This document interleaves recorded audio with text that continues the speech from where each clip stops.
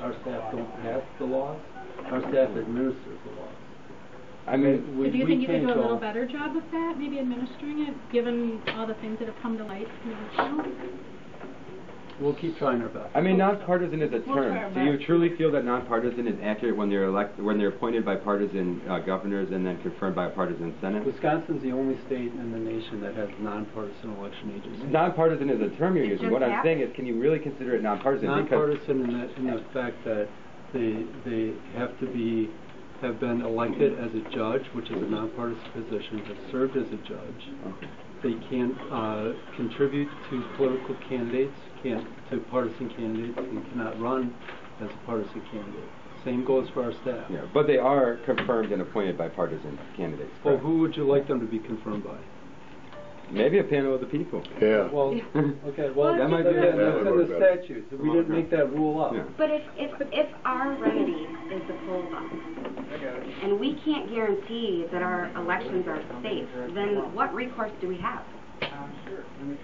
If you are the ones It's your that opinion are that supposed, the elections aren't safe. It's not my opinion. you are the ones who are responsible for administering the elections, though, and so ultimately it comes down to you. It comes, no, you know what? There are 1,850 municipalities in the state. There are 72 counties. Right. And one in which this was a real problem. Tens of thousands of individual election inspectors. Everybody who participates in the process has a role in making sure that it's a fair and open process, including observers. You can go to the polls any election day and watch people vote and make challenges if you think that people are not voting who should be voting. That's not an open process. That's not my problem. I Well, think that's we're not concerned about voters. We're concerned about about the people who. You said that it was up to us or me or somebody here to make sure that the process, whatever your term was, is fair and open. And I said, yes, that's part of it, but there are also thousands of other people who are part of the process before any results even get to the government council. Why do we even need to move the votes? Why wouldn't we just count them all by hand at the municipalities in the evening? The statutes that say municipalities that are over 7,500 people need to count their votes by machine. If you would like to change that rule, you have to talk to the legislature. And there are also statutes that say if that was the way ballots were counted on election night, that's how they're supposed to be counted. Well, I realize that. Why wouldn't you make people count them on a machine when you can split the votes in a machine? You'll have to talk to the legislature about the rules. Well, I can't even get maybe who I want to be in the legislature to represent me because I can't do anything to secure my vote. Okay, what would you like me to do about that? That's up to you and the voters. No. Okay, right now we have Alec writing a bunch of laws. So how do we not know that it was another, I don't know, group like that created these crazy laws? Here's what I'd like from you. I'd like an actual answer as to why those bags were duct taped, why the bags were wide open. An answer, a clear and concise answer. That's all I'd want, because that's your job. That's the Government Accountability Board's job, is to give us answers when fraud could have easily happened. Fact. Fraud could have very easily happened with those bags. That's fact. That's not opinion. That's fact. Fraud is just as likely as no fraud. It's fact that it could have. Fraud is just, it could have it's fact that fraud is just as likely as no fraud with those bags, though. So, and you got, no, that's Are they open? No, that's fact, because You they're wide really open, so it's believe just that as easy to all fraud these as it people is are not to fraud them.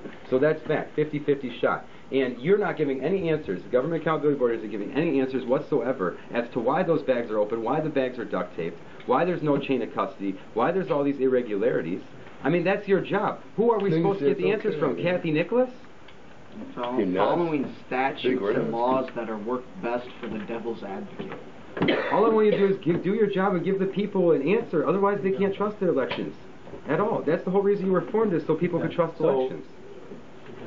I mean, you've done nothing besides evade answers. I mean, have you told us anything valuable? Well, I don't know. There's been a bunch of people asserting that we should follow some rules that would contradict what the statutes are. Would you like us to contradict the statutes and just ignore what the legislature has passed? Well, the whole Walker administration's been doing that since they got in.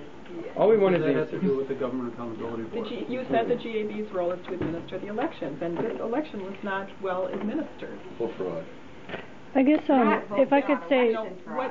What you can, as the accountability board, how can you make sure that As the I government said to is you, accountable? as I explained before, we have a process under the statutes where people can file complaints with our agency. So Okay, do we written deal with each verified municipality? complaints, Right. okay? And then that's, the statutes say we give the election official a chance to respond, and then our board can make findings. If you would like to file a written verified complaint, there's a complaint form on our website. How do we get answers, though? I mean, how do we as the citizens get answers as to why those bags are wide open, why some of them are duct taped? How? Well, who do you think put the seals on? I think it was Kathy Nicholas, because some of the seals didn't even match up to the tag numbers. Kathy Nicholas, Some of the seals didn't even match up to the tag numbers. she doesn't work here though, Kathy Nicholas. Yeah, No, but you you're can't go to supposed her. supervise You're in her. charge. You can't go to her. We don't supervise. So they have Okay. no accountability, is what I'm hearing you say, is that right? He just told you, fill out a complaint form, and what we'll do is we'll find out how many of these were open, we'll find out which community it was. The clerk in charge of that community is responsible for sealing that bag. We'll fill out a form complaining to the G.A.B. that this bag was left open in violation of whichever section it is, and he just said they will investigate. And they will be asking the clerk why it was left open. Is that what I heard you say? That's what the process is. As you may have read, there's already been a complaint filed by the Kloppenburg campaign against Kathy Nicholas. So we're not just That was concerned right about up, block and that was right up front. That was the one that was done right up front, wasn't it? Mhm. But the investigation wasn't granted. The investigation Joanne Kloppenburg had requested wasn't granted. The board took that up and considered it and found... Any complaints, those kinds of complaints that are filed, the statutes say that